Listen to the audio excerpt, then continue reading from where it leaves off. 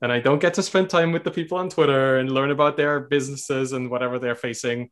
And that's kind of where I draw all my creativity and my energy from other people in that regard. So it's not a win-win, I guess. It's a little bit of a loss, but yes, technically I am. So I guess you too, right? It must be, what is it now, like six-ish Yes. Just over about there? 6 in a Yeah, minute. it's just about to be 6. Okay, well, that's good.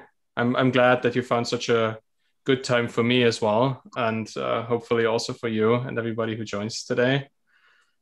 Just for the timing, it's super hard to coordinate, and it's going to be even harder. I'm currently planning a move to Canada, which is Oh. 6 hours behind, even more. Yeah. So that would now be at like what, 8:30 in the morning for me, and 6 p.m. for you. It's going to be hard to coordinate these things, but I hope I'll still figure it out in a way.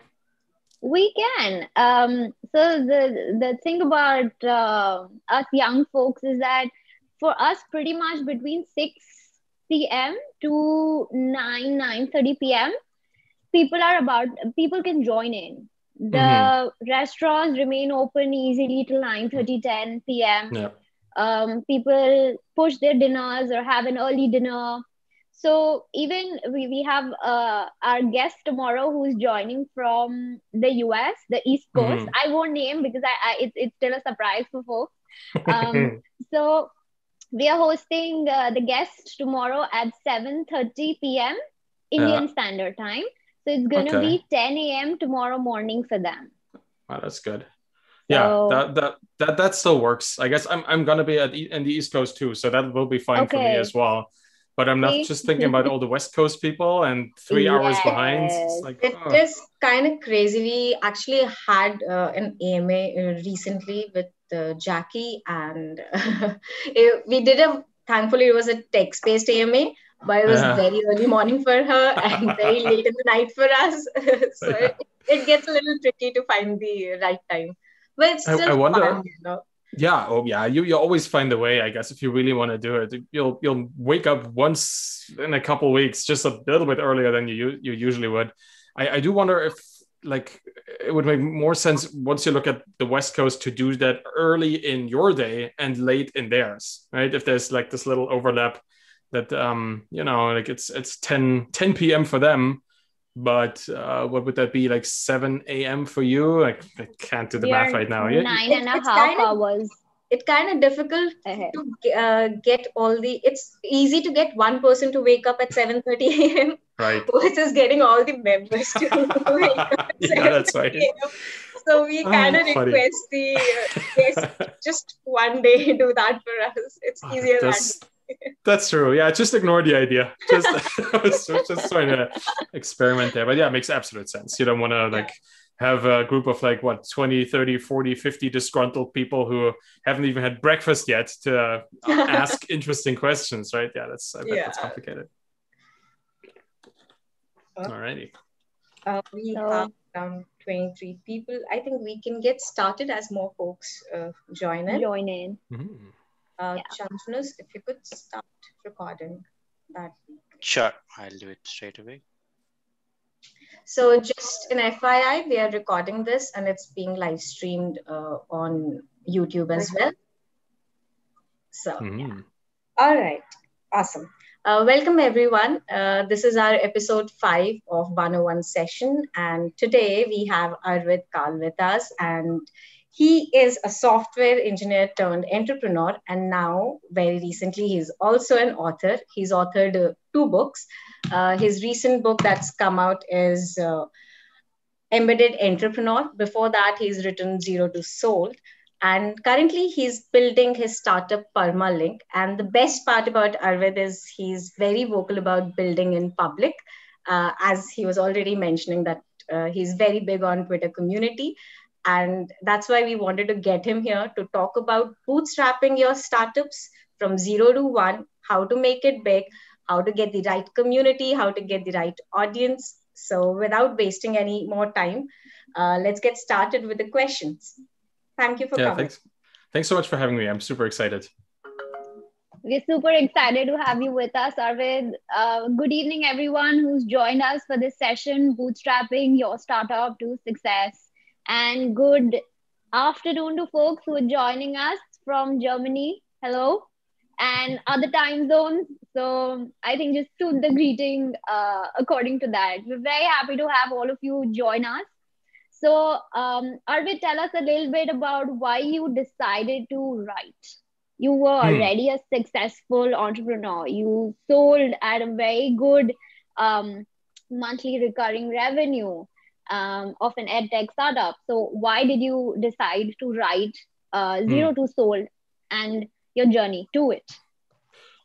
Well, I certainly didn't have to do anything. That's the consequence of selling a business, is that you actually have a lot of space all of a sudden, a lot of time on your hands.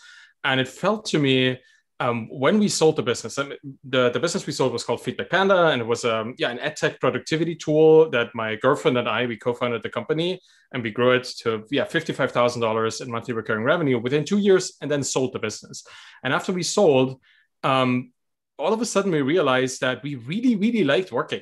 And it's surprising, but once you have a business that is your own, and everything that every kind of wealth that is generated in that business is yours, then work feels much different than if you work for somebody else, right? If you could generate value for somebody else, that's, you don't really care. But if everything that you create is for you, well, it's wonderful, and you want to keep doing that. And then we sell the business. And all of a sudden, what we once owned is now owned by somebody else. And all the work that we love to do is now done by somebody else too. And that just left this void, this surprising void, because I didn't think ever that I would feel like I really wanted to continue working. Like nobody really wants to, when you have all these opportunities, you really want to do whatever you want. But it turned out at that point, what I wanted to do was to help people.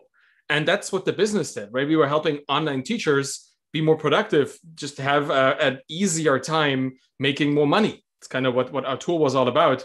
And once somebody else was doing this for us, and we were just sitting there here in this very apartment, actually in this very room, that's our office here, which is just a little, like 5 by 5 meter room. It's not the biggest place. And with the pandemic, this has been the only place that we've ever really been at. It's in our apartment in Berlin, in Germany. We thought, what are we going to do now? And we had a little vacation that was fun, and we tried to relax. And I think Danielle, my partner, she was more successful at that than I was, because I just really wanted to do something again.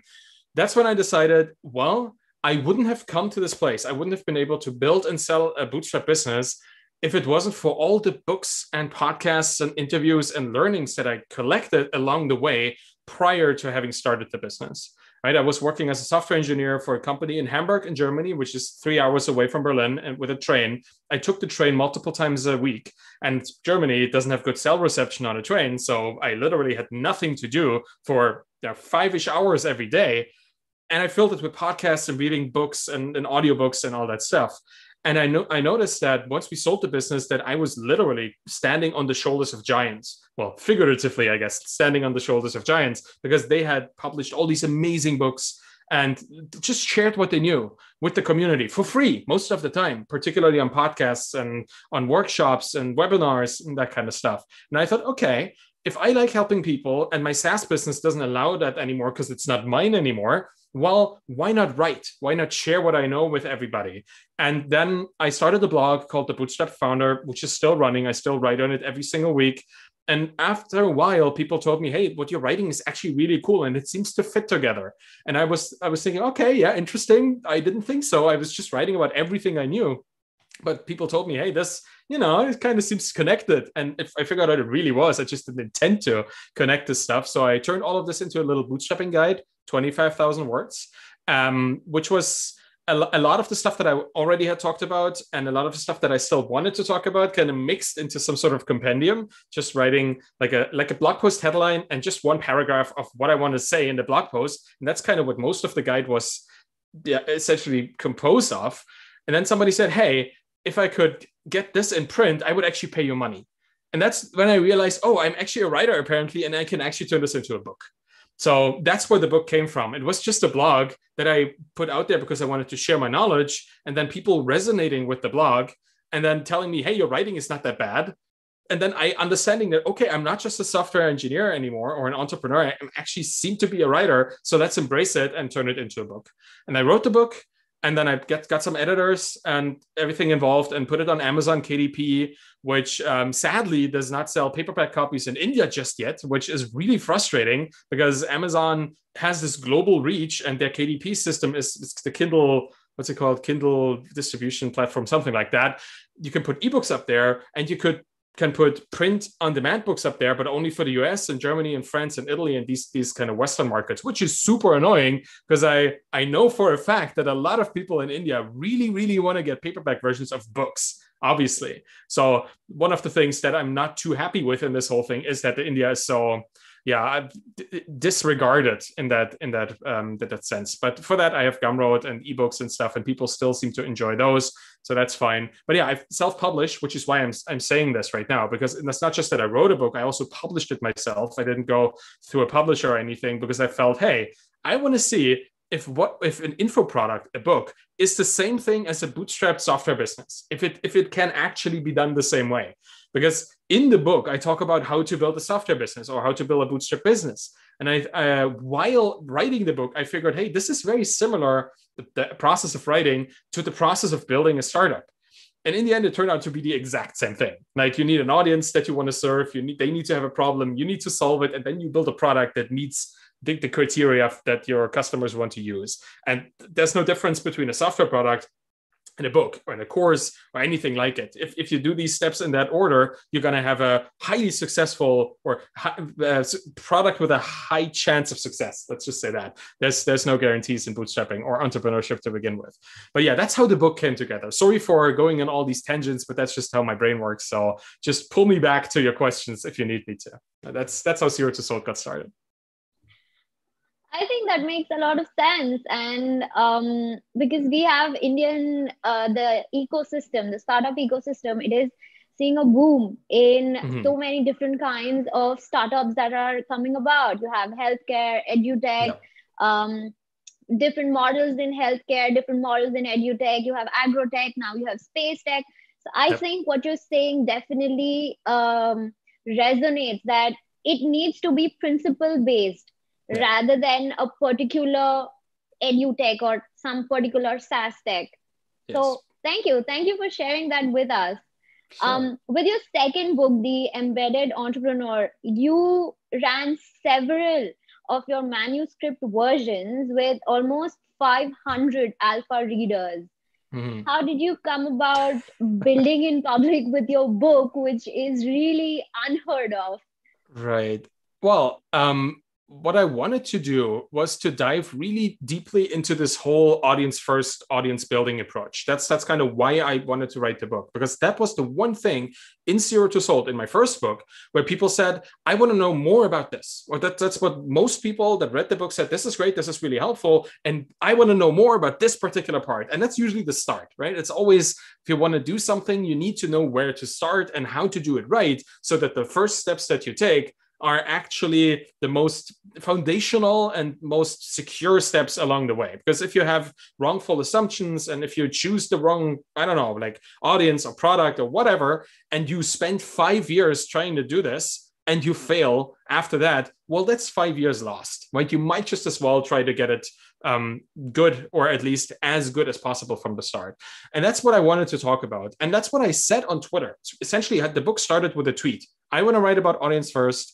I also had a little landing page where I just put all the kinds of topics that I wanted to write about in the book, because I gave it a couple of days thought and made a little outline, put that on a landing page. And then I told people on Twitter, hey, here's this book that I want to write. This is what I want to write about. If this is not enough for you, here's a comment field. Tell me what you also want me to write about in this book.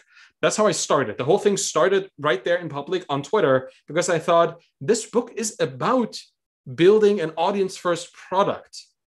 Why not write the book in an audience first way as well, right? If the book is proof that the content of the book works, then it just makes a lot of sense. Because why would I not do it in public when I say that the best products happen when you build them in public with the audience, right? So that's kind of where this came from. And then from the tweet came a lot of responses for people telling me what they wanted me to write about. And then I sat down and wrote the actual first draft within a month, January of 2021, the whole month. It was intense month, but it was fun.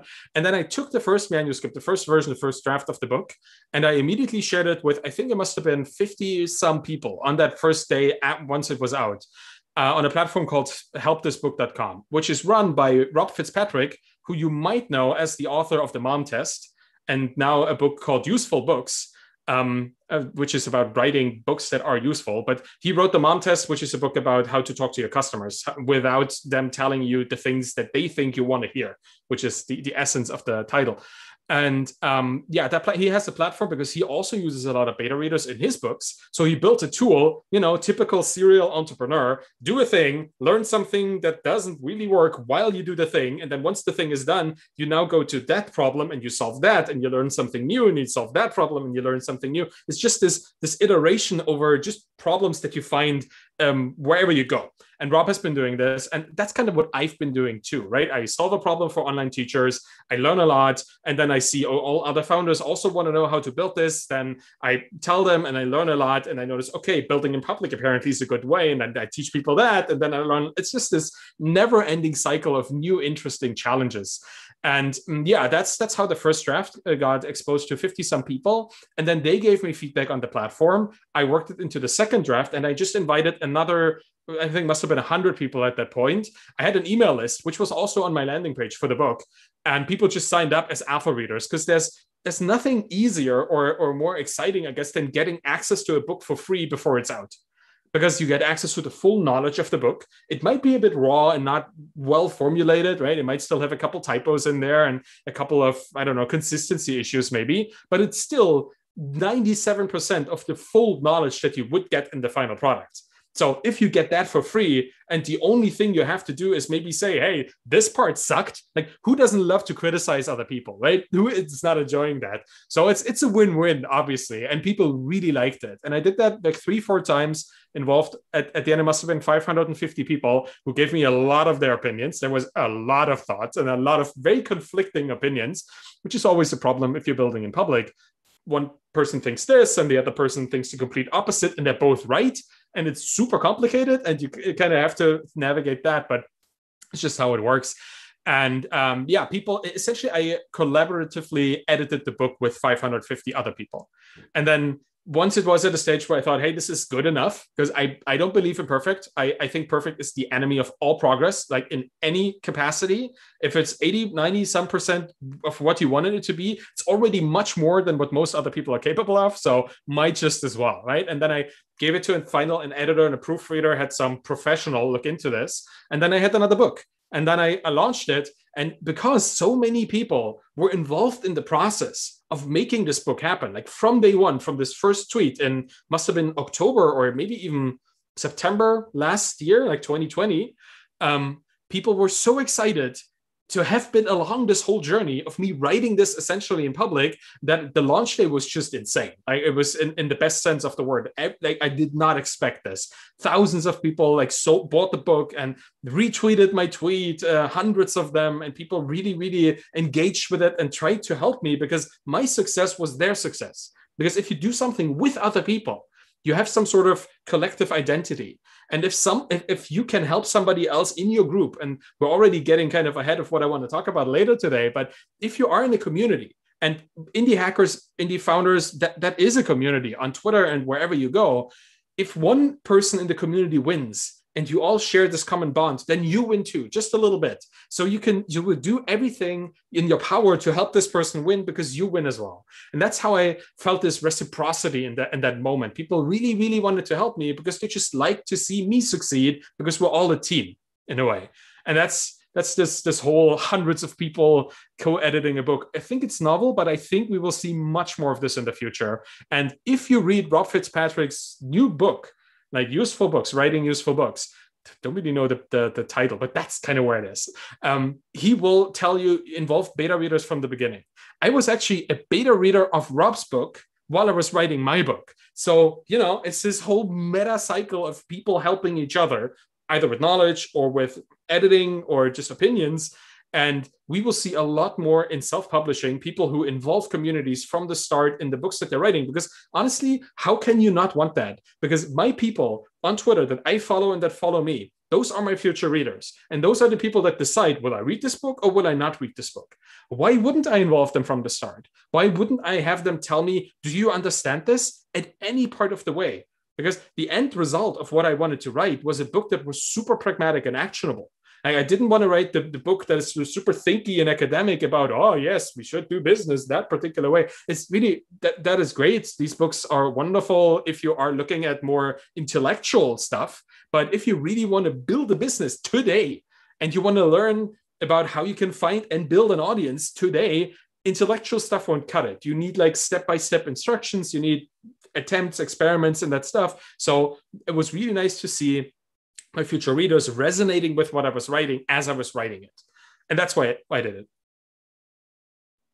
Wow. I think we've already found the golden nugget number one from the conversation, that build in public or build with your audience. Don't build in isolation, especially when you're building it for the others. All right. So why is building a company or a product the bootstrapped way important, and how can one go about it? Well, it's important if you want to build it the bootstrap way. Like, let me kind of preface that with, there are many ways of building a business, and all of them are kind of cool. All of them are fine. Like, you can get millions of dollars or rupees or whatever and put them into like a VC-backed super hyperscale, hypergrowth business. If that's what you want to do, if you want to be beholden to investors and the kind of expectations that they have, if you think you can strike it rich as one of the thousands that try, go for it. But there is the risk of not being the 1 in 1,000 or 1 in 100 that does it, that makes it, and being 1 in the 99 or in the 999 that fail. And I don't want to be that person necessarily. It's just not my risk tolerance. I would rather see 100 out of 100 people succeeding enough to make a dent in their life, to get to financial security or at least financial stability. You don't need to be a billionaire to enjoy your life. You might not even need to be a millionaire to enjoy your life. It certainly helps, but you don't need to go for the stars and be like in the top 0.01% to have a good life. Just having enough money to pay, I don't know, the rent or a mortgage or the food for the family and for a couple of vacations once a year, a good, nice car or whatever you need, that is good enough. The lifestyle business is about having a choice in what life you lead. And if you choose to live a minimal life of not wasting much time, not wasting much money, and spending it a lot with family, bootstrapping a business is a really good idea, at least at a point. Like, bootstrapping will mean you have to work a lot. So if you want to spend a lot of time with your family, you may just want to get a job or something. But in the beginning, at least, right, getting a business up to this level where you can employ other people and where you can get outside help to stabilize it, where you might even replace yourself in the business and just own it, but have other people do the work. That takes some time to get there, but it's possible. And the great thing about bootstrapping is that if you approach it from this audience-centric way, and I was kind of hinting at it in the beginning, right? You look at who you want to serve, who's going to be your audience, you find a critical problem, you try to solve it in a way that fits into their workflow, and then you build a product. Product is last. It's not the first, it's the last. Then you build a product that happens to work within the medium that they already use solutions in. That is a pretty solid, easily verifiable, or at least validatable approach to building a business. And that's usually the opposite of how VC-funded, like highly monetized businesses work, because they want the moonshot. They want the crazy idea that nobody believes in, that nobody thinks could ever work. And then you make it happen. And then you have the whole market, and then you explode in value, and then they are happy. Then they make millions and you make millions, and everybody thinks you're the greatest. That's kind of the approach that VC has. That's how VC works, right? They just have to hope for the one that goes hypergrowth and pays for all the other 99 or 999 people who don't. Bootstrapping is different. Every bootstrap business is in itself a unit of success. Like, if you bootstrap your business to, I don't know, for in Germany, I don't know, you probably need 5,000 euros or dollars a month to sustain a normal life. If your bootstrap business has a 95% margin and you make $6,000 MRR, you're already there. You're already there. You don't need more than $6,000 coming in a month if you're the only person running the business. and it has this high margin. And of course, you have expenses and stuff, so it might need to make double or whatever, but you don't need millions coming in a month. You just need some money for your lifestyle business. And that's why bootstrapping is such an interesting choice for every single founder, because the people you compete with are not other founders with crazy ideas. The people you compete with are people in the market that already are there or that might join. And you don't need the full market. So competition is actually fine. Competition is a normal part of building a bootstrap business, because you will never, very unlikely at least, grab the whole market in itself. Like Uber is doing, well, there's Lyft, right? But who cares? Like what Uber is doing with that market, or what Google is doing with the search market, Microsoft, sorry. But, like it's almost a joke to mention the second one, to mention the runner-up in these markets, because there's just such a domination by the monopolist or Amazon or whatever, right? You see those people are just gigantic, and then there's these tiny little small businesses around it that try to hope to get a piece of the market. But in many smaller markets, smaller fields, niches, I guess, you have a lot of competitors just sitting beside each other, not really grabbing much of each other's market share because they're specialized. And bootstrap businesses, to come to an end here, are specialized businesses. You're not going to invent a product that is good for everybody if you're a bootstrap business. Like even the bigger bootstrap businesses, and I'm looking at JetBrains, which make IDEs, like the development environments, they have a very specific niche, which is software engineers that work for larger businesses that need complicated development systems. Or I don't know what's another big bootstrap business, ConvertKit, I guess. Are they still bootstrapped? Like email, but email for bloggers, email for very specific people. Like even these businesses that now make millions, Buffer, whatever, they go into really specific markets. And that's what the bootstrap business is about. Because like I said, you find your audience and then you detect their problems. And then you take the one problem that they have the biggest issues with, because it's critical. And the critical problem usually has a budget. People want to pay money to get rid of a critical problem, right? So if you build a bootstrap business that focuses on that one particular problem, well, if somebody else builds a similar product but goes into a completely different market and targets a similar problem by somebody completely different, you're never going to intersect. Your product is never going to be bought by them, and their product is never going to be bought by your people. And it's crazy because you have your market, you can grow your business, they have their market, they can grow their business. And that's the benefit of bootstrap businesses. They're niche focused, they're critical problem focused, and they don't need hypergrowth. They don't need money to invest in marketing that reaches the whole continent or the whole country. Well, you don't need to reach the whole country if you know exactly where and who your audience is. Right? If you know, okay, and that's maybe, sorry for another tangent here, but Feedback Panda, the business we founded, the target niche that we were selling for was online English teachers that spoke English natively, or still do, I guess, teaching online through browsers for Chinese companies, and they were teaching English as a second language to Chinese children. That's the specificity of the niche that we were targeting. Right? There was no like biology teachers, not a part of it. They were not brick and mortar regular school teachers, not a part of it. They were not teaching for Japanese companies, they were teaching for Chinese companies. And that's the specificity in which we still built a solid, like, what is it, $600,000 ARR business just from that market. And we were not even expanding because we just didn't need to. Right? There was still a lot of space in that market. And there still is, to be honest, if you're interested.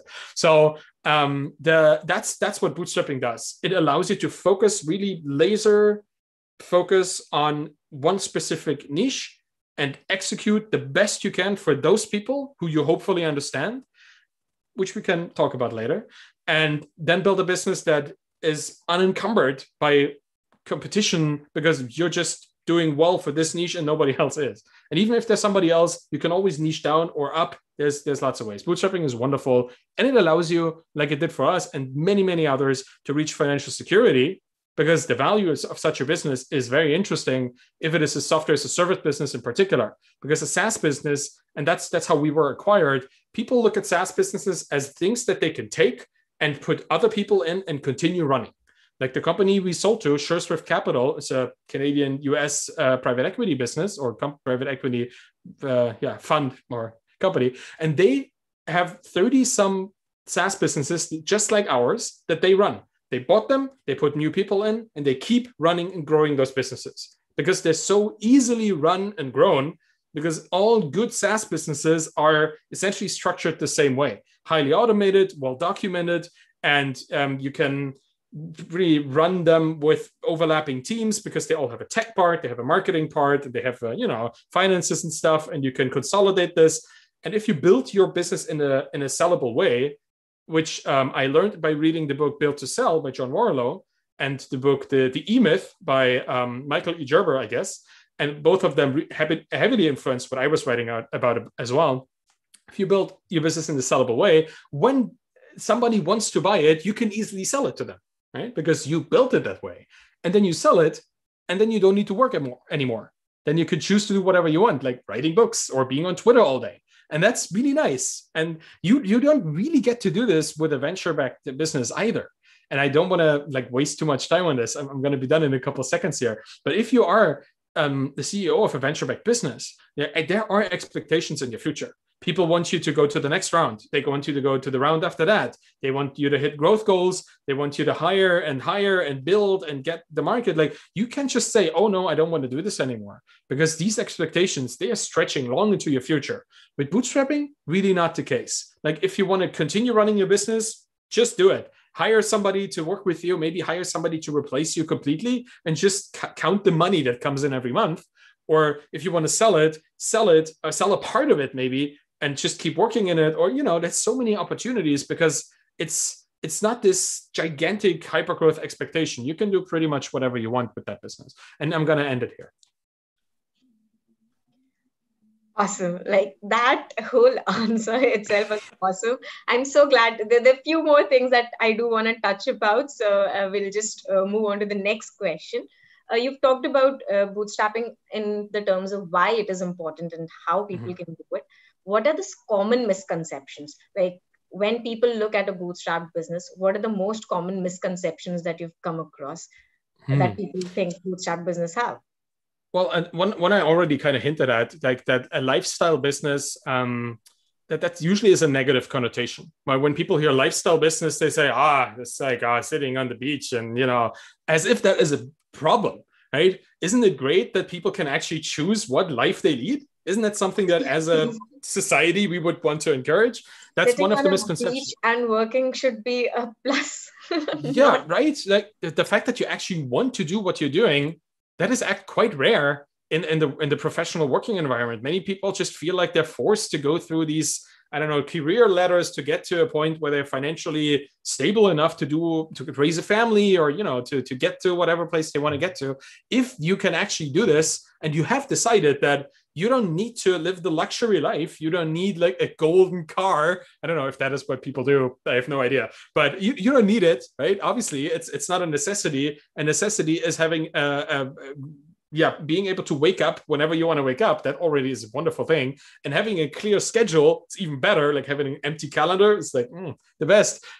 If that is what you want, you can accomplish that. And if you accomplish that with a business that doesn't make more than, $20,000 a month, which is already a lot of money, why would that be a bad thing? Why would you need to even grow further than that, right? If that is paying for what you're doing, and you always have the chance to sell the business. So it's not that if you give it up, it's going nowhere. If you give it up, you just sell it to somebody for, I would assume, what is that, $250,000 a year, to double that maybe 3 times. That's almost $1 million that you can sell it for, right?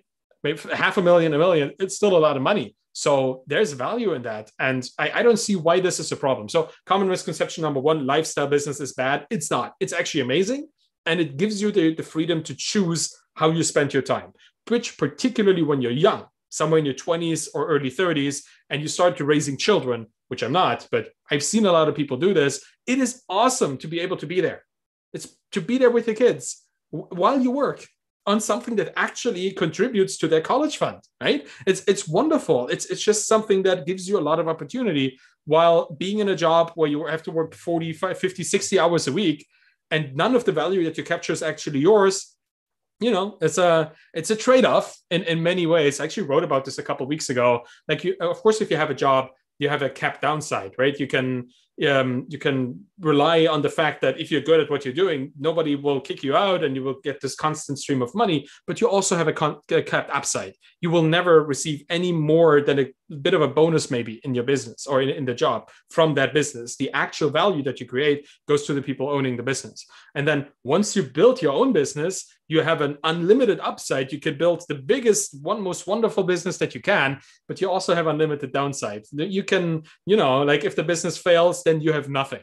So there's always risk involved in these things. And maybe that's one thing to just really stress at this point. Risk is always part of entrepreneurship, no matter how well designed the approaches that you're taking. And I recommend a more validation focused approach, but it's still risky. Right? It's never without risk.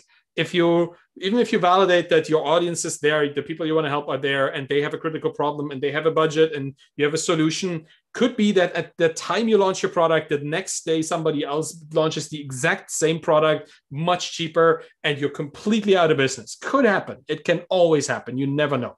But the chances fairly low, because most people go idea first and they build something that nobody wants. So it's always good. But, there's always risk in business. And that's an important part. And that's maybe also a misconception, is that bootstrapping is a completely risk-free approach. It's not. It's still your money on the line. And you still have to make sure that even if you bootstrap, you still have to follow the right steps to get to someplace, right? Just because you're saying, I'm bootstrapping and I'm doing whatever I want, that's not how business works either. You still have to use solid fundamental validation approaches all along the way to make sure that the people you're serving have a problem and that you can actually solve the problem with a product that you can actually physically or digitally create. So that's another thing. Next and last common misconception here is that bootstrapping means not taking any funding at all. You can still take funding if you're a bootstrapper. It's just that the funding itself is different. And I'm an investor. I think I have to say this, in the Calm Fund. It was called Earnest Capital until a couple of months ago, but they had to rename, or they did rename. And this is a bootstrapper-focused fund. So what the Calm Fund does is they get bootstrappers in, and they give them, I don't know, somewhere between 10 and 50, maybe $100,000 max. Like really, those are the big ones for things that they need right now. They don't take equity. They just have a revenue sharing or a shared earnings agreement. The idea is that if the bootstrapper makes money beyond a certain cap, I don't know, 10,000 in earnings, that would go to the founder. Anything above, they get 10% forever, or until a certain amount, like double the investment or something, is reached, or until there is an equity round, and then their stake that they have with the shared earnings agreement converts into equity, which is nice because it means you don't have to do equity. They are perfectly happy by just getting part of your revenue that you make with your business on a monthly basis back into the fund. And that to me is that's why I joined there as an investor, is because I love this alignment. Because as a bootstrapper, I don't want investors that have different goals than I have. I want investors that, first off, they understand what I'm doing as a bootstrapper and as a software entrepreneur. That is important. And Tyler, funny enough, he also sold a business to SureSwift Capital, the same company that we sold it to. Like it's like that's how we got connected initially. Tyler Tringus is the name, if you want to look him up on Twitter. And Calm Fund, like I think at Calm Fund would be the name of the fund. So he understands software engineers, but he also understands bootstrappers, and he doesn't want them to ever really go for venture capital money. But he knows that sometimes you just need $20,000 for your first hire, or for some marketing campaign that you want to run, or I don't know, to keep the lights on during a pandemic. There's all these reasons why a bootstrap business could take a bit of money. And that there are funding sources for this is a really good thing. You see this with Tiny Seed, that's run by Rob Walling, the person behind MicroConf, and a lot of other the Startups for the Rest of Us podcast, which I highly recommend. Particularly the latest episode, I think it is 555 or something. He's 500 episodes into a podcast, which is crazy. It's about investing for founders. That is, I recommend listening to this and every other episode of the podcast, obviously. But he runs Tiny Seed, which is also an accelerator for bootstrap businesses. So they put some money into the bootstrap businesses. They mentor these businesses. They keep them together, and then they help them together as a group, as a cohort, to be better at bootstrapping. And so you don't need to say, oh, bootstrapping is just my own money or my grandma's money, or, like somebody else, co-founder's money or something. There are funding ways out there that don't involve venture capital. this is the first time honestly, I'll be honest, I thought bootstrapping businesses don't take funds. So that was one misconception that you've definitely cleared for me. I'm glad you touched upon the audience part of it. And this is the question I've been waiting to ask you because this I'm very excited about. Bootstrap founders also have to build audience. It's majority of the times it's audience first approach. But how do you go about building your audience and finding the right audience for a very niche product that you're building? So that's a very tricky thing to do with being very frugal at the same time, because you don't have a lot of runway of money to spend. So how does one go about building the audience? The fortunate thing about niches is that there's usually community. There's usually a community or many communities in every niche. Like, I don't think I need to give examples, but like look at the software engineering community and the Stack Overflow and the forums out there and Twitter and all these sub communities, all these interesting little Slack instances that exist, right? I'm part of the Elixir Slack because I'm an Elixir engineer, and that is like thousands of people that have no real connection other than coding in the same language, exchanging information every single day. And if you're building a tool for this community, if you're building a tool for this niche, well, the first and best thing you should do is to be part of the community. And that's what the embedded entrepreneurship approach is all about, right? I find it interesting that you say, I'm building an audience for a niche tool that you're building. I think this might be the wrong way around, because you want to be part of an audience and part of a community to understand what their problems are and then build the tool they really need. Obviously, reality and like the optimal situation are often like quite far apart, but that is the approach that I suggest in the embedded entrepreneur. It's like figure out, okay, who can I help? And I'm just going to give you a really quick crash course in this audience discovery part of this multi-step approach. But you want to discover your audience, you want to explore your audience, you want to discover their problems, and then you want to build a product with and for your audience. Those are the 4 steps really that are in the book as well. And audience discovery is all about figuring out who do I want to help and which of those many people that I would likely be able to help, which is the right group. Because I'm a software engineer, I'm a writer, I'm a bootstrapper, I'm a Twitch watcher, I'm a podcaster, I do love tea, I do love coffee, and I really like showering for half an hour. All of these things are kind of communities or audiences, at least potential audiences for something, right? Obviously, very different things. Like the shower people probably wouldn't need a software product that much, but maybe they would need a better shower head or something. I don't know. But it just matters that you try to, in this very first step, explore your life, yourself, and your surroundings for things that make you think of audiences, potential target audiences that you might want to help.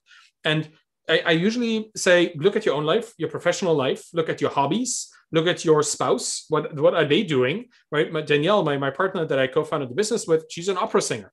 So now all of a sudden I have artists and singers as my potential audiences, because as a software engineer myself, no problem, I can build a job board for opera singers, right? That's technically one of the easiest things that I could do is build a little piece of software that helps people do a particular thing. So by looking into our relationships that we have, we can easily find interesting niches that wouldn't come to mind immediately if you were to ask me, who do you want to help?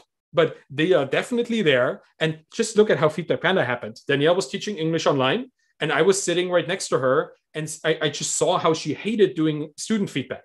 And if you had asked me a couple months before that, I would never have thought of helping English online teachers with a software product. But by just thinking about it and being exposed to the problem, it was clear that this was a potential audience for building a solution to a problem. So make this big list. Look around you. Look at, actually quite physically look around you. I see a microphone. I see a computer. So we have podcasters, voice actors, people who build software, people who do meetings. Like, there's all these things. Then what else do I see? I see guitars. So there's artists. Or guitar players or musicians that could be an interesting audience, because I am a really bad guitar player. So maybe I can help other people that play even worse, which is hard, to get better at this with some kind of software that I might build or info product that I might share with them, right? So that's the first part. Try to get as many things onto a list, potential audiences, and then you start ranking them, because we all love data-driven approaches to making decisions. At least I do, but I think most people actually like to have some sort of logic behind their choices. And then you rank them for how much do I actually like these people? Because I love writers, I love bootstrappers. I kind of like guitar players, but by far not as much as I would love to work for bootstrappers or for founders.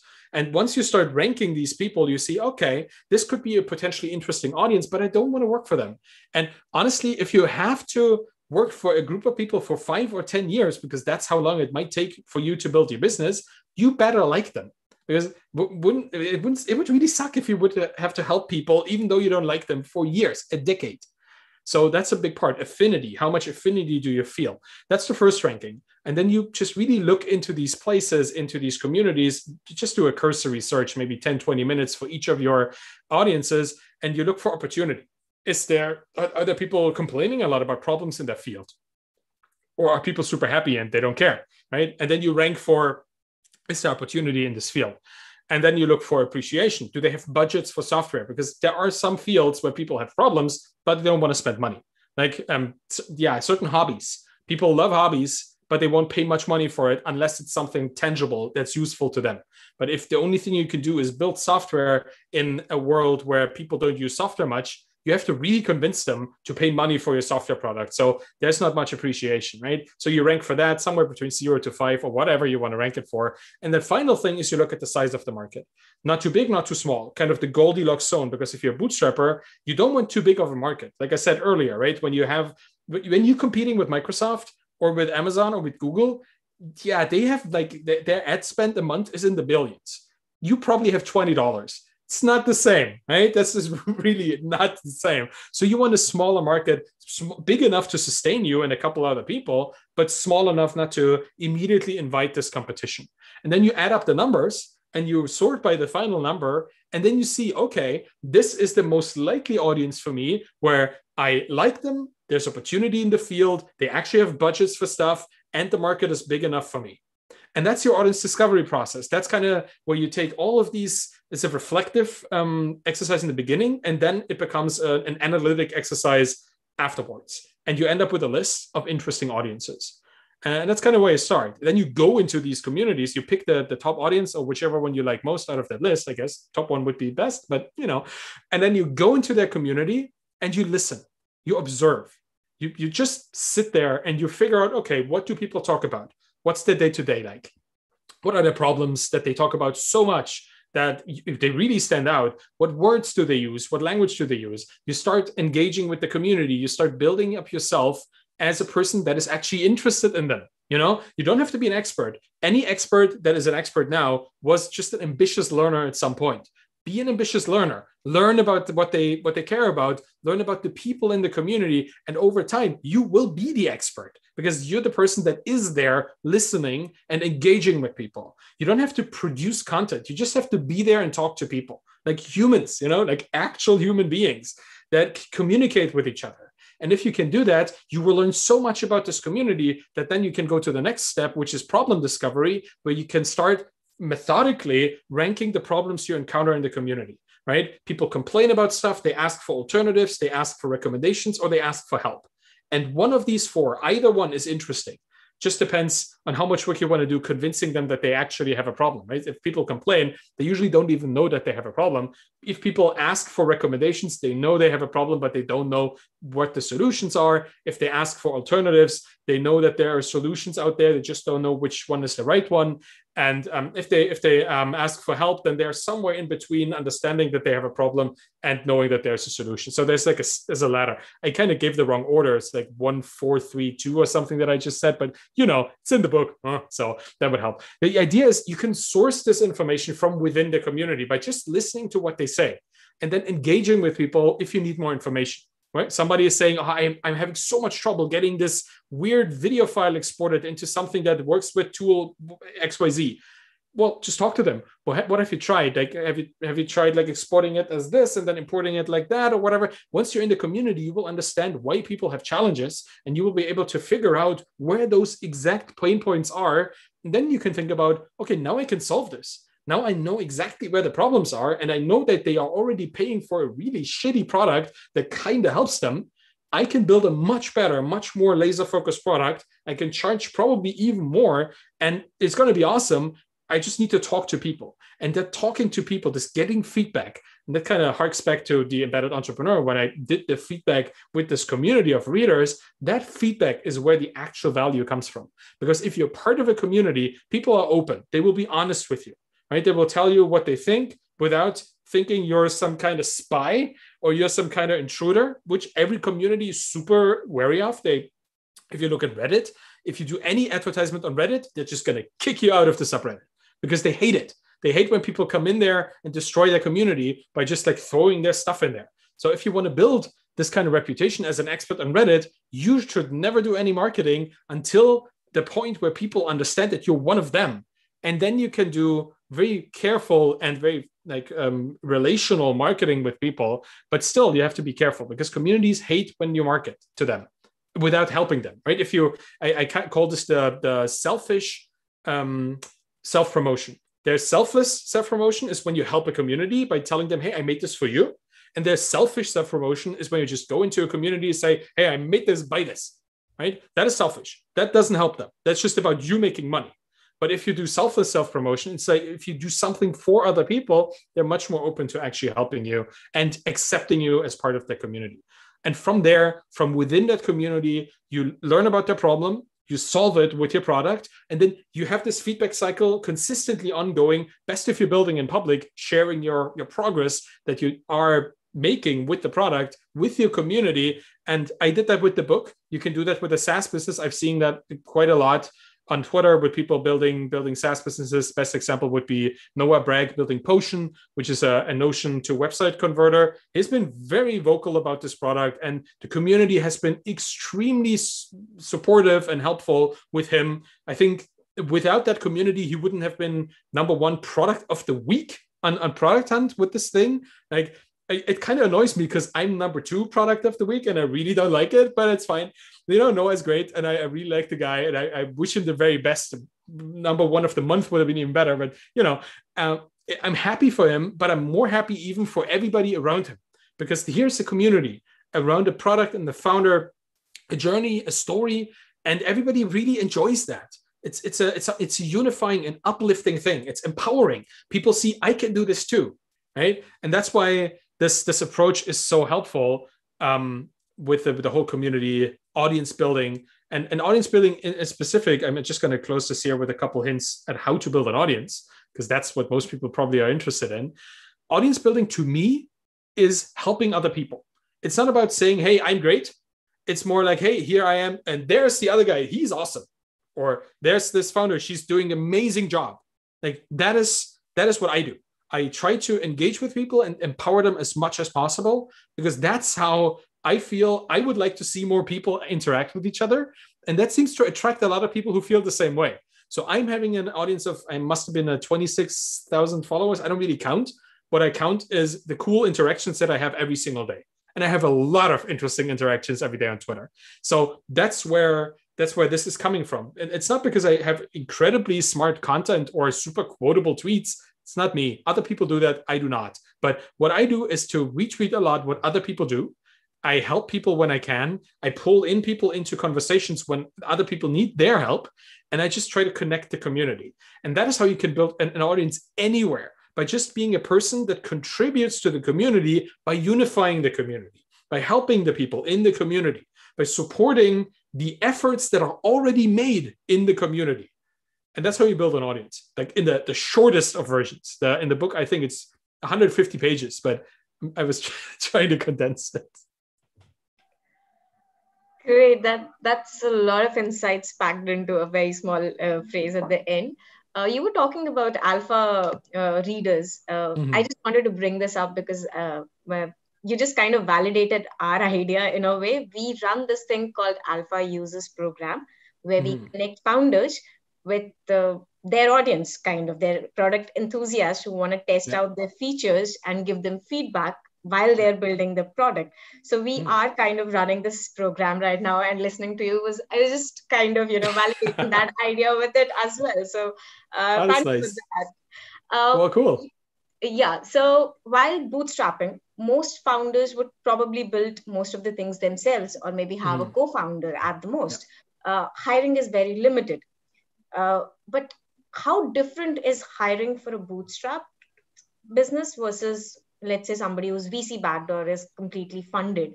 How different is the approach in terms of hiring, and what are the difficulties that they face? Because let's say for a VC funded startup, hiring might be tad bit easy.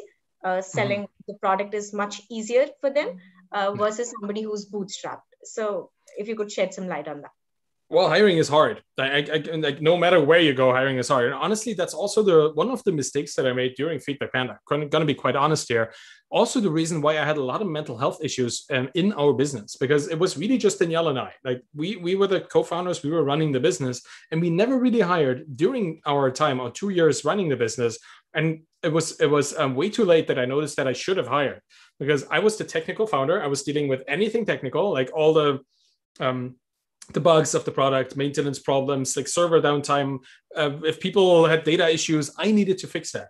And we had 5,000 customers at that point. And it was just two of us, and I needed to fix every single problem. It was bizarre. And I thought, well, I could probably hire a software engineer, but I don't have enough work for them to work full time. So I better don't hire anybody at all. I don't know why my brain did this to me, but I was considering that any job that we would hire for should be a full-time position or nothing at all. Of course, there is a lot in between, right? There's people just doing project work. There's people doing part-time work, people doing retainer work. There's a lot of different opportunities to get people to work on your thing without paying them a full-time salary. But I was thinking, because I come from this world, I worked for a VC-funded business back then, and for more regular traditional businesses that were hiring like normal businesses, regular jobs, right? 40 hours a week kind of jobs. And I thought, no, I'm not going to hire until there's enough work for a full-time job. And that was stupid, like quite literally the most stupid thing I did, because it did cause a lot of damage. It gave me severe anxiety, a lot of like physical stuff that I'm still working through 2 years after. It's the worst. It just really sucks. So what I would recommend is that you, as a bootstrap founder, you look into the non-traditional hiring. You look into hiring people on a project basis. You look into hiring people on a part-time basis, even if it's a software engineer, if it is a customer service person or something. You hire them for, I don't know, the 4 hours that you, in the afternoon that you want to spend time with your family. Right? You don't need to hire them for 8 hours a day. You can hire them for Friday afternoon, where it's family night or something. You can be flexible because you have full control over your business. You also have full control over who works for your business. So hiring is different because it's not this traditional, we have 7 roles and we need 7 people to come 40 hours a week, starting on Monday, ending on Friday. You need to work also on the weekends, because a bootstrap business, nobody will be there if you're not working on it. So you might also need to hire people that have like a little time window on the weekend to maybe allow you to work on other things or to take some time with your family. So hiring is important. I did it way too late. We did it when we actually transitioned the company. And what I thought was so scary was really not that scary, because we talked to people and they said, yeah, I would like to do that. And then we gave them money and then they did the thing. Like, it's really not that surprising. But I never hired before. It's also a big deal for me, I guess, at that moment, because I was always the one who was hired, never the one who did the hiring.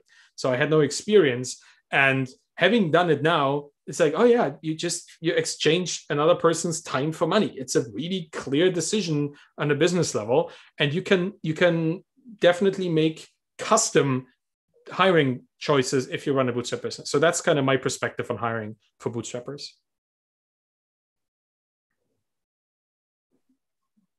Awesome. I think most people are kind of worried when it comes to hiring. What's the word? Moonlighters. Designers are the only ones who are known to do moonlighting, but I think people are hesitant when it comes to other people to kind of hire them. Okay, so moving on to just wanted to quickly tell everyone who's listening in, if you have any questions, please use the chat section. We'll pick them up. I know we're running already behind schedule, Sorry. But please, no, please don't. We're loving this. We're loving the whole conversation.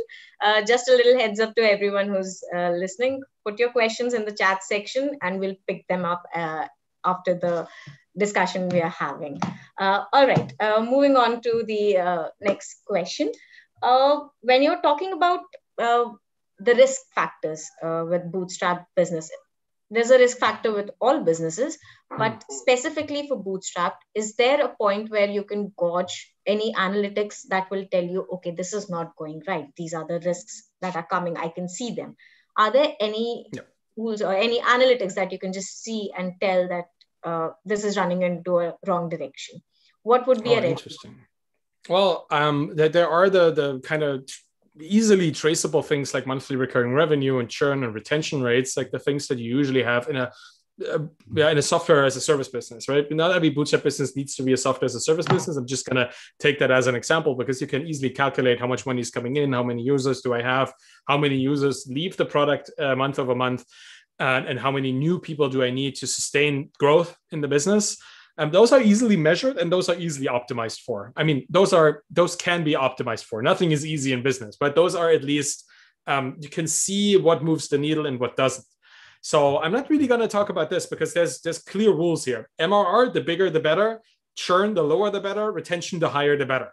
And, that's just, if you can reduce churn, you will increase your retention. So anything you could do to keep people staying is going to have much bigger impact than actually getting new people into the business. Like keeping a customer is one of the big rules of a SaaS business. Keeping a customer is much easier than getting a new one. So focus a lot of your efforts on value nurturing, like showing people the value of the business that they are receiving, making it easy for them to adjust the amount of money that they pay for the business, comparing to the need, I guess, that they have. Like if they want to upgrade, downgrade, make that easy for people so they don't completely churn because they can't pay less. Just make your business approachable and useful to people, and that will keep your retention high, your churn low, and the lower the churn, the higher the retention, the more stable your business is. So those are these kind of easily traceable numbers. But what I find very interesting in a Bootstrap business, obviously, if you have no more money, you're out of money, and that sucks. Like that is another big number that you can measure. It's your bank account. Again, not going to talk about that. You should have money, and your business should be profitable from the beginning. Would be best, right? It's nice for it to not make that much money in the start. It's normal. And it's also where my business, Permanent Link, the best little SaaS that I'm building, I don't think that it's really profitable yet. It's almost there, but I'm also not forcing it because I'm using it for my own tools. I'll explain that in a second. But it's not that it's making that much money, but the goal is for at least the business to pay for itself. And that should be your minimum. And anything beyond that is great. What I want to talk about is the founder business fit and the founder product fit and the founder market fit, because those three things are things that you need to consistently evaluate in the Bootstrap business or any other business, but in Bootstrap business in particular. Because if you hate working in your business, that is not going to be good for the business. If you feel like you spend 15 hours a day chasing after customer service conversations and you would love to relax, but you can't, because that's just what your business is, you're not going to have a good time, right? And the business is going to suffer from that because you're not going to spend the energy that's necessary for it to grow, for it to flourish. So you need to every now and then check in with yourself and see, do I still like the business that I have created? Do I still like the business that I'm running right now? And then you look into the product that the business is selling. Do I still stand for that product? Is that still something that I'm proud of? Because product is not the business, right? A product is a thing you sell, and the business is how can you say this? It's an engine that allows you to continuously sell that product. That's what a business really is. So if you hate the business and love the product, well, then you can build a different business around the product. But if you love the business and you hate the product, then you might need a different product so you can still enjoy the thing you're actually selling. And the same goes for the market. And I kind of alluded at that earlier. If you don't like the market anymore, I don't know. Like, I personally am not too big a fan of tax advisors because of personal experiences. So if I were to build a product in the tax advisor space, and over time I would notice, oh, I thought they were not the nicest people, but they're really not. And it's getting worse and worse. Well, do I want to keep doing this? Is this good for me to spend my time and energy on? Probably not. So consistently try every half year, I guess, or every 3 months to see founder market fit. Do I still like the people? Founder product fit. Do I still like the thing? Can still stand for the thing that I'm selling? And founder business fit. Do I like the business that I'm running? And those are hard to measure because these are not metrics, right? You can't put them into a database. These are internal things you have to reflect on. It's like a little goal setting retreat. that you need to do every now and then. I mean, we do this in our relationship. My girlfriend and I, every year we do this one day where we just look into where do we want to go, what is our financial situation, what are we doing in our professional lives, where's our relationship going, is this right, what do we need to do to correct these things. People do this a lot in their personal lives. You need to do this for your business life as well. Treat your business life as a relationship that you have with yourself, and see if you can still stand yourself, or your co-founders for that matter, because then it's more like a relationship, a traditional relationship. So that would be important to measure. And it's hard to measure. You have to find your own kind of determination or the way of determining how you feel about this, but you need to do it, because otherwise you're just hunting numbers and you're completely omitting anything that's going on in your mind. And that's where most of your life really happens, in your mind anyway, and that needs to work. So that's something that you need to take care of as a Bootstrap founder too. Awesome. Wow. That had a whole other level of depth. Thank you for sharing that, Arvind. Yeah, absolutely. It's all my own personal experience. Like a couple of years ago, if you had asked me these questions 5 years ago, I would probably have just said, yeah, sure, an MRR or whatever. But I've been through the actual experience of noticing how little that matters if your mental health is deteriorating. And I'm glad to be back. I'm glad to be able to share this now with other people so they don't fall into these traps. But it's very important to talk about this. So thank you for appreciating it. That is really nice. No, thank you for actually being so real with us. We're very happy that we're getting this unfiltered insights from you. Before I jump into the audience section, I do have one last question to ask. This goes entirely in a different direction now. Who should not bootstrap? According to you, who are these people who should not be bootstrapping?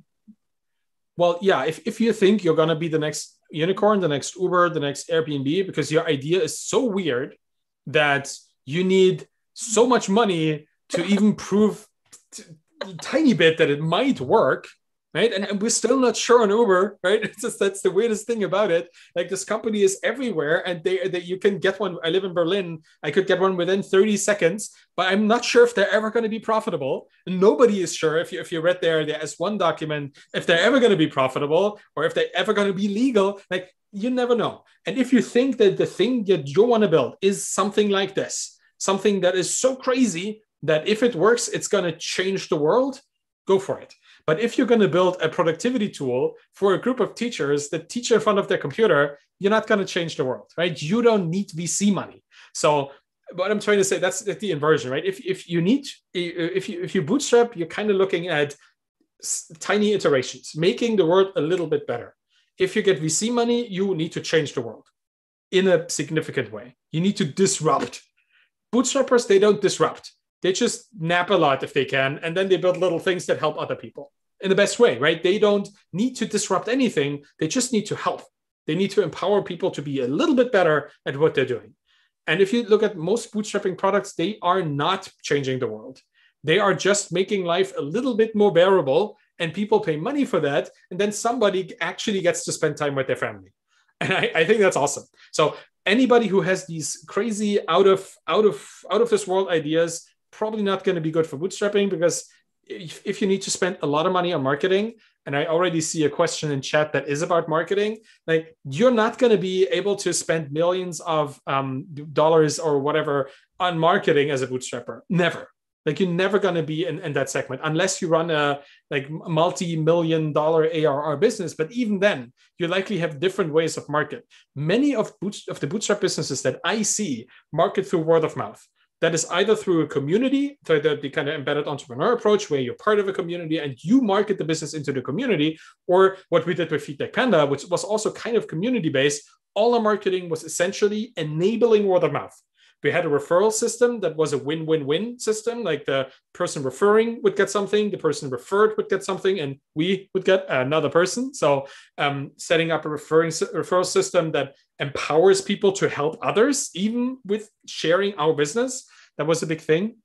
And all we did in our marketing was shining a light on our customers. We were on Facebook in the Facebook groups for our online teachers. We talked to them, we engaged with them right there. We didn't talk much about a product. We were just part of the group, part of the team. We had a newsletter where the first thing in every newsletter was not a product. It was we called it the VI Panda, because we were calling Feedback Panda, teachers for the pandas, the very important panda. And there was one person from our customers that we picked out every week. And we sent them an email. We said, hey, we want to feature you as the VI Panda. Can you tell us a bit about your story? How did you start teaching? Why do you do this? And can you maybe share a picture of you with your family? Our newsletter that went out every week had a different teacher sharing their life story in there every single week. And that was a community building thing. We empowered the community to be with each other, to be a community. And that led to word of mouth sales. We experimented with paid advertisement once. We spent $100 on Facebook ads that didn't get us anywhere. And after that, we didn't spend any more money on paid advertisement. We really didn't. We got some swag that we took to meetups and stuff. That maybe was advertisement that we did. We showed up. We went to those places where people already were gathering, and we gave them webcam covers. I think that's one of the smartest things that Danielle ever did in the company, which I'm super proud of her for coming up with this. All of our English teachers were teaching through the webcam. So obviously giving them a webcam cover with a little panda on it, genius, right? Our brand would be in front of them and they would cover the camera because they would only need it for teaching. And if you use a camera a lot, you're quite aware that you might want to protect your privacy, right? It's just such a nice idea. And these little things, they make people talk about your business much more than a marketing campaign with thousands of dollars worth of, I don't know, like Facebook or Twitter or Instagram ads could ever do. If you want to sell to a niche that is a community, and most of them are, then do stuff that helps them foster community. Targeting them should be the last thing. Helping them should be the first.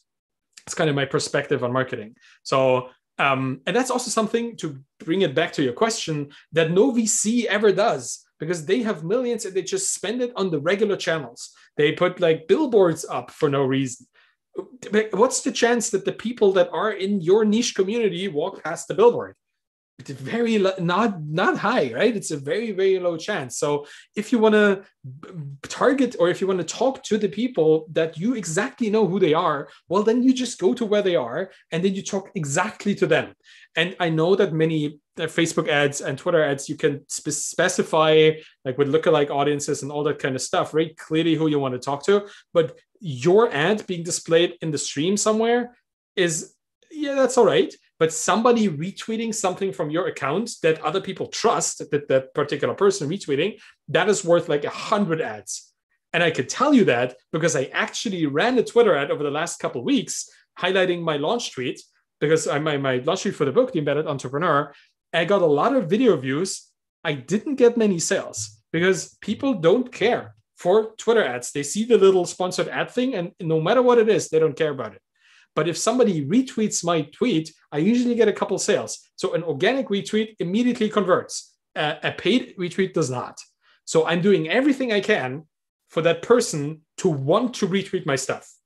And that's, if you can scale that, if you can get a marketing person into your business that understands this and that spends a lot of time on Twitter. And a good example would be Blake Amel. He is, Hey Blake on Twitter. He is the CMO for, Copy AI. That's GPT-3 based copy business, like a copywriting business. And he has understood Twitter. He knows how to use Twitter, and he uses it for them as his personal brand and as a professional CMO for Copy AI. And it's great. He's a great example of how you can do this. So follow that guy and see what he's doing. He's doing a lot of threads at the moment, but he's just always experimenting and seeing how he can get people to empower each other, to engage with each other. And that is where word of mouth marketing really comes from. Awesome. I do have a couple more questions, but I think that'll have to wait. There are a chat section, folks waiting to ask the questions. We can start from the top. Shruti, if you're still here, would ask you to unmute and ask your question. Yes, she's here. Shruti, if you could just unmute yourself and ask the question, or else I'll read it out. Shoddy internet. I guess you might need to read it. Yeah, I'll just read it out. Yeah, she said, one small question. As a startup, Google shared credits for all kinds of enterprise needs, emails, cloud services, etc. Is there a competition to that? Is there a competition to this that's lesser the money, but just as effective?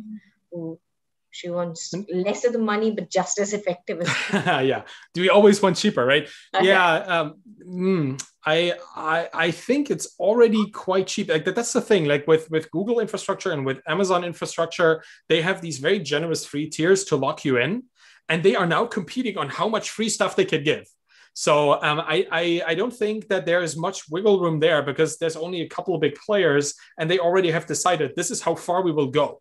So I don't think there's much cheaper stuff. The only thing that I can really recommend is trying to use these free tiers as efficiently as possible, not to overcommit. When you're building something, when you're building software, you don't need to build the most complicated like microservice backend infrastructure for a product that has 0 customers at the moment. You just really don't need that. Your prototype can be a very simple thing, and then usually it can run in the free tier of most of these things for a long, long time. So it's the same with Heroku, right? If you run something on Heroku, you only get their weird dyno that goes down if no requests come in. Technical, I know, but it's like you can probably run your business on that pretty solidly if you just use a tool that pings your, I don't want to go into the hacks of this, but you can use these free tiers for a long, long time before you actually need to get into the paid tier. So just commit to a service, because you will need to commit to the service, because once the free tier is up, once your credits are out, you will need to pay. And at that point, usually it can get quite expensive if you're not already trying to optimize for price, which is why I'm saying build literally the minimum viable infrastructure product that you can for your backend, for your front end, for whatever, and keep that in the free tier and try to still compress it as much as possible so that later, once your credits run out, and they will run out, which is their whole business model, you don't need to pay as much. I hope this answers the question. And I know it sucks because as engineers, we always have these big dreams of building really cool things. And those usually quite high free tiers allow us to do this. But do the math. See how much this would cost if you didn't have the free tier and the credits. And then optimize to get it down. That is my tip. As somebody who has done this and paid a lot of money and then downsized quite a bit. Awesome. Moving on to Ritesh. Ritesh, if you're in the audience, please unmute yourself and ask the question. Sure. Arvind, so it was really gold, all those conversations. So as you talked about building audiences, right? Reaching out to the communities and understanding their problems, right? That's just probably maybe the beginning idea phase of the whole bootstrapping startup, right? So can you share the major phases or important points or important takeaways from idea to the product market fit for bootstrapping, and how it would be different than the traditional VC-backed startups? Sure. Thanks for the question. So this is the whole preparation stage. That's what I call it in Zero to Solve. Like the whole find your audience, understand their problem, envision a solution, and then build a little prototype. This is all kind of prepping for the business to actually hit the ground, because then you actually need to launch the business. So you need to build a product. You need to have a pricing page. You need to have, figured out how to price your product. And all of that happens in the next stage, which I call the survival stage, like where you try to really figure out how can I find a repeatable way of selling the product that I'm building. And that's, like I said earlier, that's what a business is, right? A generator, a thing that generates repeatable sales of a product. The product obviously changes over time. The business changes over time, but just as a mental model, that's what a business is. And the survival stage is when you're not yet there until you're there. And then you get to the stability stage where you stabilize and you kind of get the business, optimize this process, optimize all these little things in between. And then you get to the growth stage where you either grow, like that would get then into potential hyperscaling. Not that you ever wanted to do it, but you technically can accomplish that at that point, or you can sell the business, or you can do whatever you want with it, right? So we have preparation, survival, stability, and growth. And let me quickly talk maybe a bit about the survival stage, because that's also quite different from the VC world, where their whole lifetime is usually survival stage. It feels like it, because you're never really clear, do we have a product market fit as this business yet? I don't think Uber, another example, really has figured this out, because obviously they're still bleeding money. I wouldn't call this a product market fit. It could be considered one because nobody else is doing it and they seem to be well received by the people using them. But, from a business perspective, from the financials, it's not a stable business creating revenue, right? Not as a bootstrap business would be. So that would be the determining difference in a VC funded business, where you can always raise another round and defer this kind of earnings revenue event into the future. For a bootstrap business, it should come as early as possible, as the end of the survival stage, signifying that now you're getting into a stability. And from that stability, you can start hiring people, you can start exploring other niches, you can change your product, experiment with your pricing, all that kind of stuff. But the survival stage is the most important phase after getting the initial stage right. Obviously, you want to know which audience is serving, problem, blah, blah, blah. But once you actually built that business, then you need to do a lot of very in-time experimentation to see how you can quickly get to this point where you have this recurring engine of selling your product. And that would be through knowing and understanding how your business model works, how your pricing model works, which is, if you build a SaaS business, understanding how you can actually generate reliable revenue in a SaaS. That would be obviously recurring revenue every month, but also yearly plans, potential lifetime deals. There's a lot of options that are extremely different for every business. We would probably have had a good time with lifetime deals if we had priced it right for the teachers that we were selling to, because most teachers teach for a couple of years and then they stop. So if we had priced our business at this kind of 2.5 years worth of value, and then people only stay for 2 years, that's a plus, right? But lifetime deals, always tricky. Yearly deals, same thing. People pay yearly, they pay a bit less, but they pay it up front, which is usually good if you need that money to put it into different places. You need to do marketing. I don't know if you do paid marketing, if you need to do paid marketing because you can't really find the communities in your business, well, then you need to do paid marketing. For that, you need money. And if people get a yearly subscription for, 10 months worth of monthly revenue, right? Usually we would sell feedback kind of for $10 a month and $100 for the year. Kind of losing 2 months, but we'd get $100 in advance, and then you can invest that into further growth and then outgrow the loss that you made on these 2 months. But every business is different, and those are the moments in your business's time frame where you need to make those choices, because that really makes a big difference over time. And you want to get to that moment of a stable, reliable, repeatable way of selling the product that you're building. Yeah, and then you get into the stability stage, where you can start, like I said, you can start hiring, you can start exploring other things. And that kind of feels more like what a traditional business would be doing, right? Sales, essentially, like a big a sales team or a marketing team, depending on how you do this. If you have direct sales, you need a sales team. If you have more like what we did and what I still do, word of mouth and community-based stuff, you need a marketing and a community team. And depending on that, that would be the time when you go into these places. But the time before is where you really figure out, can I even make money off this? Can I get my first 10 customers that pay for the servers, or 100 customers? I don't know how much that would be, depending on the price of your model and the market that you're selling to.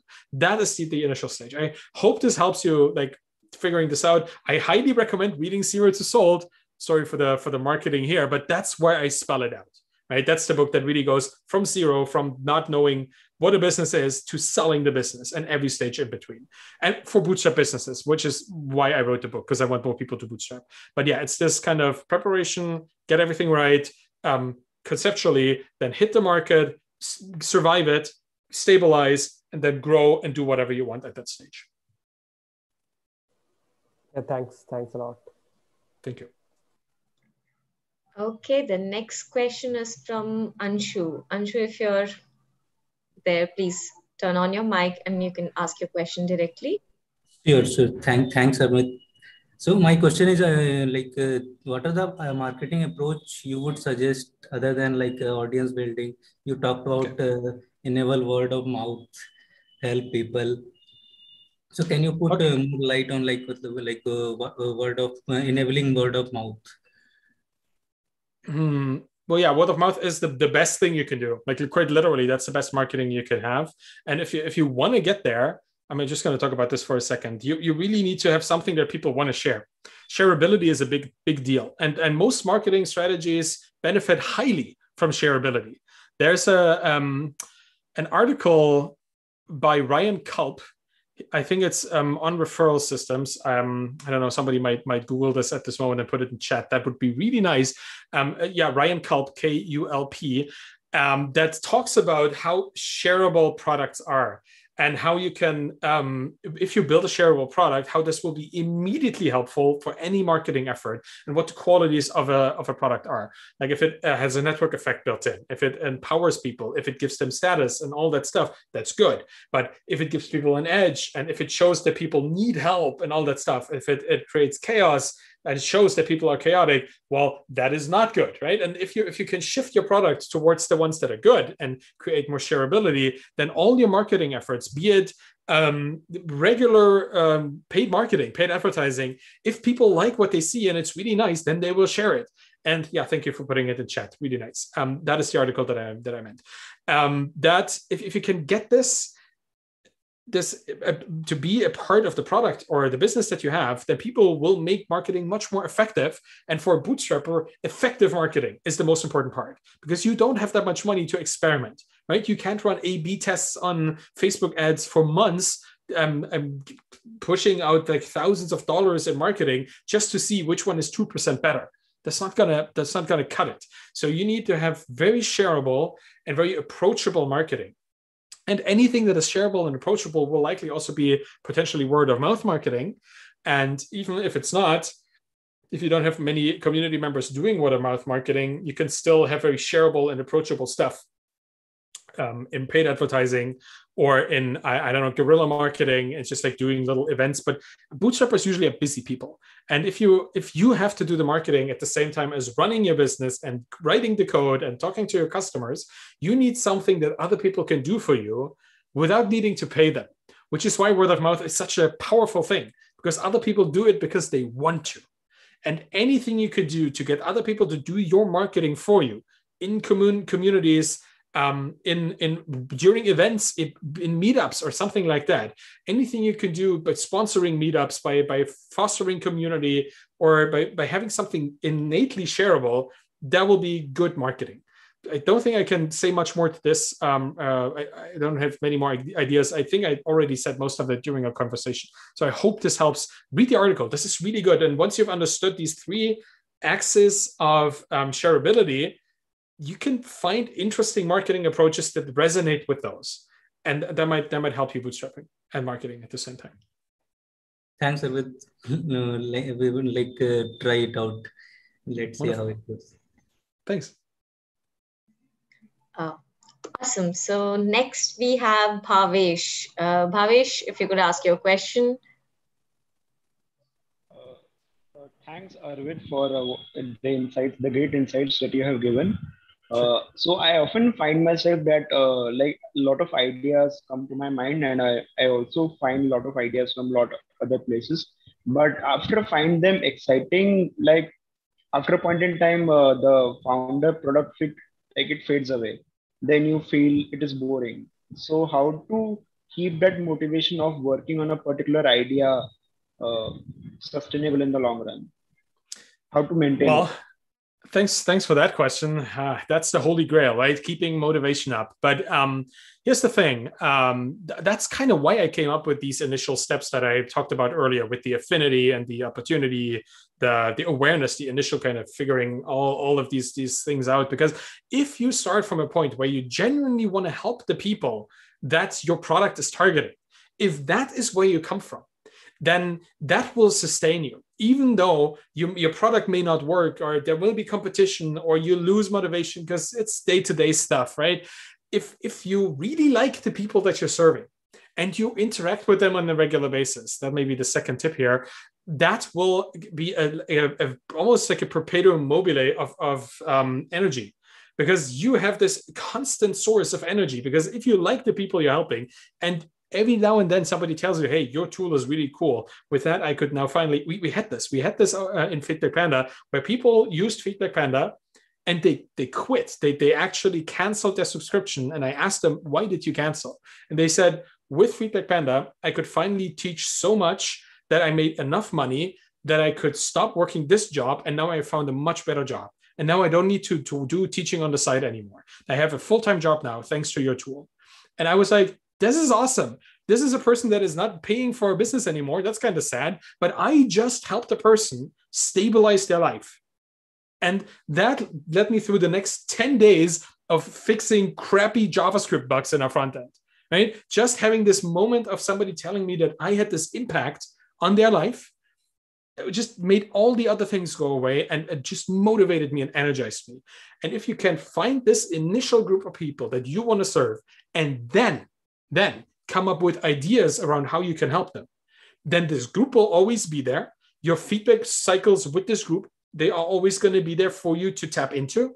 And that will sustain you much more than going idea first and then hoping that it helps somebody out there, right? Because most founders who go the idea first approach, they have a nice idea, like you have, and they build something like you probably do, and then they try to find the market to fit it into, and it may or may not work, and it feels like, why am I doing this?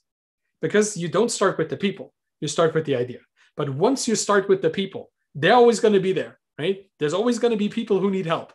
And if you can help them, and you help them over time, it's just this giant energy generator for you. And that's what I would recommend, which is why I wrote the book, The Embedded Entrepreneur, because I want more people to go into communities and then come up with ideas and then help people forever and make lots of money and become millionaires or something. But that's where this comes from, right? From this source, this well of motivation, this fountain of an unending motivation that comes from helping people, empowering people and make their life better. So, hope you like it.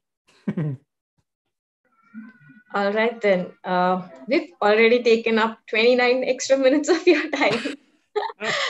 I know we said 1 hour, but it looks like the questions are still coming in. If we have time, we can take 1 or 2 last questions based on your timing. Let's do 2 more. I see 2 more here. Let's do 2 more. All right. Let's just quickly go over these 2. Pushkar, if you could just ask your question. How should we take? Yeah. Hi. Hey. How should we go for market research in terms of money? Like even if I make a software or an app, then as a competitor app, how should we go for like its pricing, companies' shares or their revenues, and how should we go for like how to go for pricing and money problems? How should we go for that? Because as an engineering background, we have nothing. I don't know anything about money and business. Right. So I have that question. That's a super interesting question. Thanks for asking this. And I feel you. I'm an engineer myself, and nobody taught me anything about money. Like not even like business money, just money in general. I didn't know how to invest. I didn't know how to save. You know, that's stuff that family usually teaches you. But I'm from East Germany, and everything is kind of messed up and the whole transition, and nobody really knew what money was anyway. So yes, money is a big problem. And as engineers, we don't know much about it. But that doesn't mean that we cannot learn a lot about it. And honestly, my recommendation is read books. Read books on finances, personal finance, which gives you just a concept of how to do this for yourself, and read pricing books. There are books out there that just talk about, I don't really have an example in mind, but I talk about it in my book too, because many people talk about this in their entrepreneurial journey because they just encounter it at some point. So maybe instead of reading books, go to podcasts. The Profitwell people, like Patrick, what's his name? Oh God, I forgot his name. That guy who is the co-founder of Price Intelligently and Profitwell, these 2 wonderful companies that are in the SaaS pricing market. He has a podcast and he appears on podcasts and he talks a lot about pricing. And there are quite a couple of founders in this community that have understood pricing and are now sharing their information. Let me just give you a quick rundown of how I approach pricing in a software as a service world. I look at what the competition is doing, because that is usually the band where budget is available in that market. Right? If there's a competitor and you kind of sell to the same people, their prices indicate that this is how much people are willing to pay. because they have done their own pricing research and they understand, okay, if we go higher, fewer people are going to pay for this. So this is kind of where the tolerance level of our audience is. So price at that level. If your product is slightly better than your competition, price a bit higher. If your product is slightly more basic than your competition, price a bit lower. Always problematic, what I found as an engineer, is we completely and reliably underprice our projects because we think it should be cheap. It's great, but it should be cheap. And as software people, we also always look for open source stuff. So it's great and free. And that's our baseline of how we understand products. A big problem, because most people that are not software engineers, they don't know what open source is. They don't know that you can get like industry grade quality software for free on the internet. They don't know this. So they know that if something is good, it has a good price. It has a high price, it's expensive. So you will probably trick yourself into thinking that you need to price it really low, or otherwise nobody's going to buy it, because you come from a world where this actually happens, the software engineering world. But consider this to be knowledge that is actually standing in your way. Try to remove it from your mind and look at the competition in the space and see how much they charge, and then charge the same. Because if you build something meaningful and helpful and is actually good and empowering to the community that you're serving or the audience that you are building it for, they will pay for it. And if they don't pay for it, then either you price too high and you can experiment by going down, or your product is not fitting the workflow that they have or the medium in which they want to consume it. Consider they're all using mobile phones and you write a SaaS app for the desktop, or consider they don't have mobile phones and you write an iOS app, right? That's just a mismatch in terms of medium and product. So experiment with those things. Try to figure out why people aren't paying for that thing if they're not paying. And if they are paying, that's good. Then, you have at least hit a lower limit and you can always go up. Pricing is hard, and you will always find pricing to be a moving target.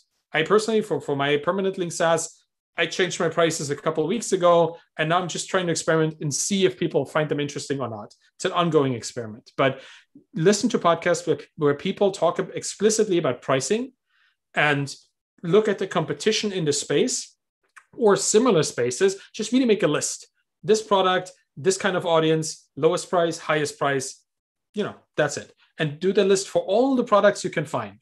And then just really look at it and see where you could fit. And then try to fit in there. Don't try to underprice them from the beginning. It's super hard to increase prices later. It's very easy to decrease prices because people will always like something cheaper. But that would be my compacted advice on pricing. Hey, thanks, Arvind. It was great.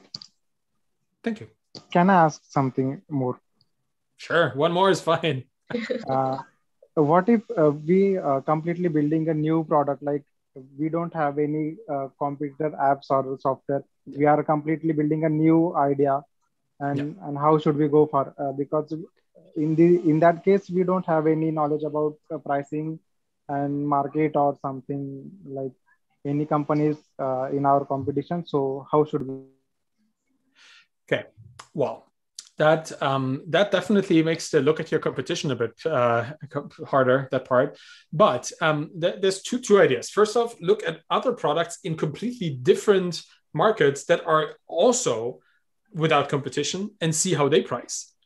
Like you don't need to necessarily just look in your market. You could also look at other businesses that also are greenfield or blue ocean businesses and see how they price. And I think that's maybe the best advice that I can give to any question that anybody ever asks me, talk to the people you want to sell to. Like literally ask them, do you have a budget for this? And how high would that be? Or if I can give you a 2-year contract that is like 80% off right now, how much would you pay? Or 20% off, something like that. Pay me right now. Because that will kind of give you some sort of information on how high their budget is. I recommend reading the Mom Test for these kind of conversations. That is a book that you will need to read to not ask the wrong kind of questions, but trying to get people's direct responses to a price you put in front of them is usually a good idea.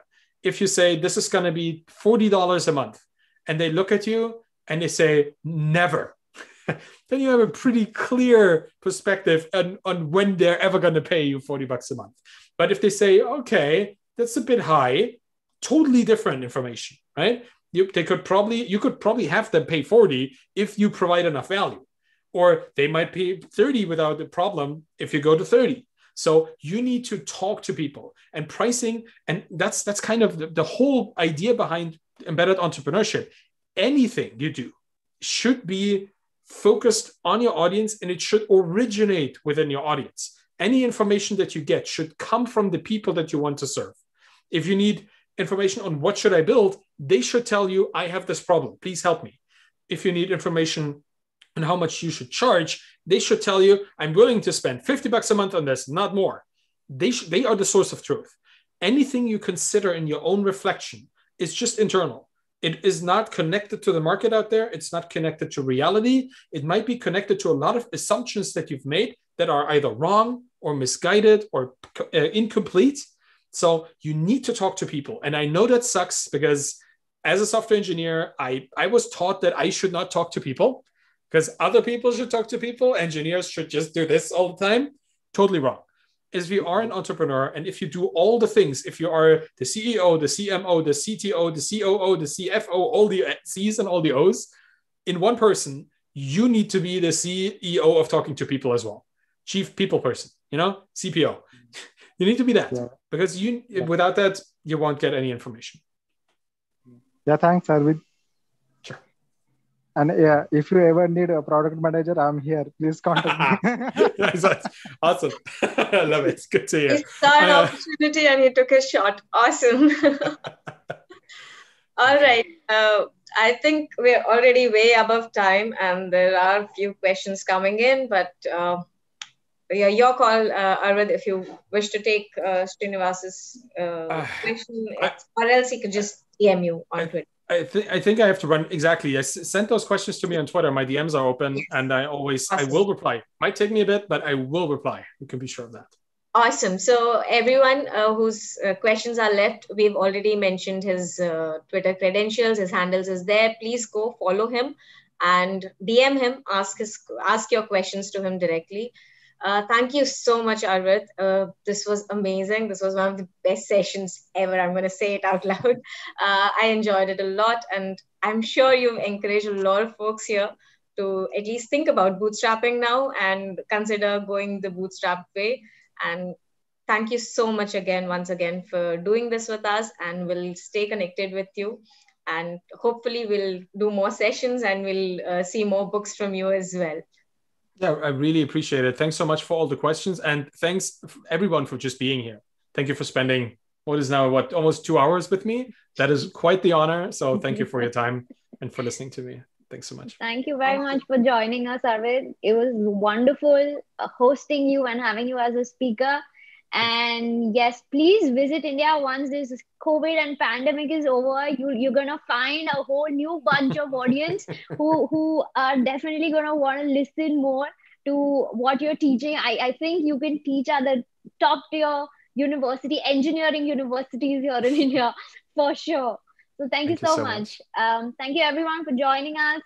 Hope everyone has a good weekend. Thanks. Before we go, I just have one last announcement to make. Just watch the space. We have something exciting for tomorrow as well. We have a whole weekend plan. So yes. All right. Have a great weekend. Thank you once again. Bye, everyone. Thank you. Thank you, everyone. Bye-bye.